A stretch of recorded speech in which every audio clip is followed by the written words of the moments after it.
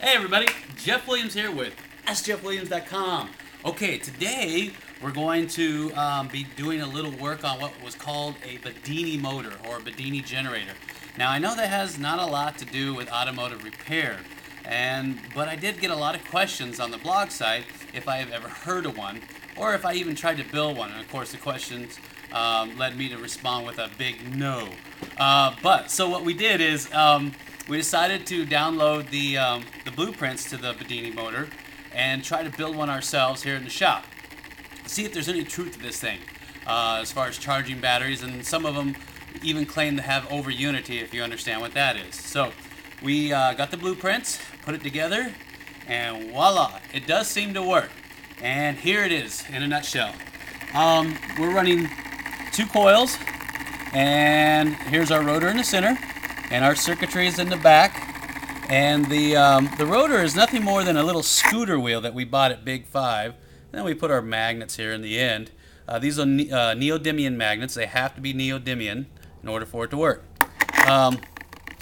In the front here, you've got your 2 transistors, one for each coil, and of course the potentiometer, which acts like a throttle gate.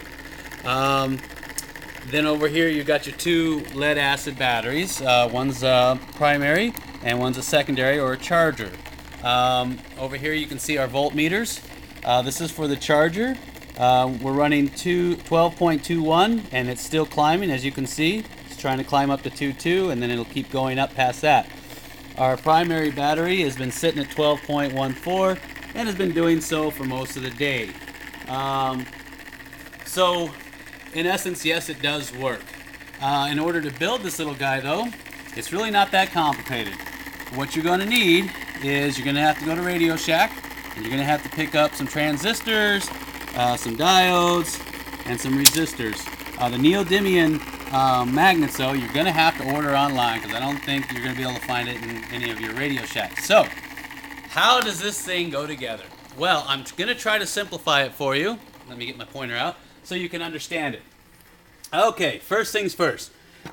If you take your transistor, your 2N3055, and flip it over on the back, if you don't drop it like I did, flip it over on the back, and you'll notice that the 2 plugs on the back sit a little bit lower than if you were to turn it upside down. You want to make sure that those 2 are down low. If you draw an imaginary line through the center, you'll see these 2 little plugs on the back. Okay, the one on the left is the emitter, the one on the right is the base, and the outer shell is referred to as the collector. So what you're going to want to do is take a diode, 1N4001, and you can always tell what direction the diode should go because there's a little white cap on the end. That's the direction that the current will flow, but it cannot flow back the other way. So what you're going to do is you're going to solder that little diode in there between the emitter and the base for your first step, which goes in between these 2 guys here. Then second, you're going to get a resistor, which is 470, and you're going to solder him off the base as well. He's going to come off the side here, as you can see, and you're going to solder him into a potentiometer. 1K to a 5K should work. You can solder a loop to the second prong if you want, or leave it open. We left ours open. Then you're going to leave that alone for now. You're going to have to get a neon bulb. Those are kind of hard to find at Radio Shack. You're going to solder him into the collector base and over here to the emitter. Okay, that's going to act as a safety so you don't overheat that that transistor. So back here to the emitter, you're going to have one more wire that comes off, and this one is going to be going off to the coil, and I'll explain how that works. Now the last thing you're going to need is a 1N4007. This is the last transistor, so remember that. You got 2, not transistor, but diodes, excuse me. You're going to have 2 diodes, 4001 and a 4007. The 4007 also comes off the collector base, and eventually it'll come over here to the charging battery on the positive side. Now the charging battery and the primary battery are linked together via the negative and the positive, and then this wire will come off the 2 and go to the larger gauge wire. And remember, this is a bifilar coil, which means that you got 2 different size wires on there that's wrapped around it.